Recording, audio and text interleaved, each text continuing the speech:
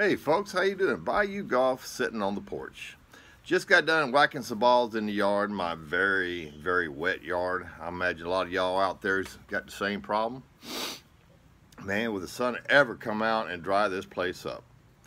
But anyway, I was out there hitting some balls, and while I was doing that, I had a conversation with Bill. See, he was out there hitting some balls today too, breaking in 2019 the right way, hitting golf balls. But he was telling me his stance that he was doing, the gunslinger and the feet and all that. And folks, let me tell you something. I tried everything he told me, and let me tell you something. It's a change. If you're looking, let's see how I can say that. If you're looking for a different ball flight, say you're tired of hitting draws all the time, and you want to pretty much every shot a dead straight on a string shot, gunslinger. Gunslinger, closed stance,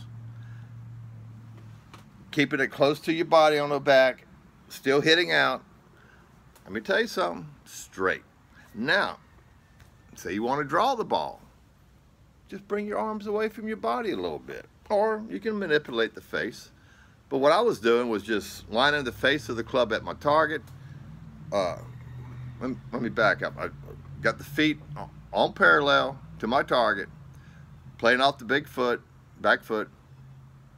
I drop my back foot back probably about an inch, and I'm still working on that. I think there's some play room there on how much to drop back. Everything tucked in, gunslinger, elbows, arms right in your body. Don't let them move until after impact. Okay. And it feels. And when I draw the club back, it feels like a wrapping motion. Okay, you're just wrapping, and everything moves in one piece. None of this, none of that first. Nope, everything just moves in one piece. Got a little pause at the top. Working on that this year. Let me tell you something. There's something there to it. So if you're looking for more straight shots, if that's what you want, gunslinger, closed feet, wrap around. Hit out. All right. Well, I'll tell you what, folks. For 2019, I don't make too many of these promises, whatever they call them, at the first year, because they usually don't hold. But I'm making goals this year, and my goal is to finally, and I mean finally, put a wrap on my package for Channel Lock. JH is done, Bill's done, Matt's done. I'm going to make this we're done. Okay.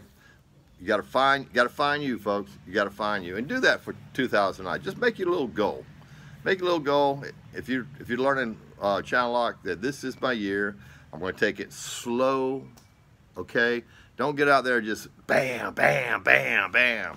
Look. I was out there the other day. I hit one ball. And I would chase it. Well, I was exercising my knee. I was just walk up to it, and I thought, okay, what went good or what went bad? Okay.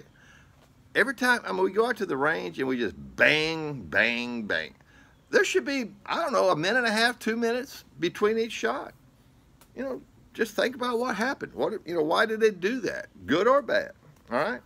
So make 2019 your package time. Let's wrap this Channel Lock up. And Gunslinger, all right? Well, look, this is Bayou Golf saying good to be back. Good to see you, talk to you folks again. And 2019. It's going to be a real good year for Channel Lock.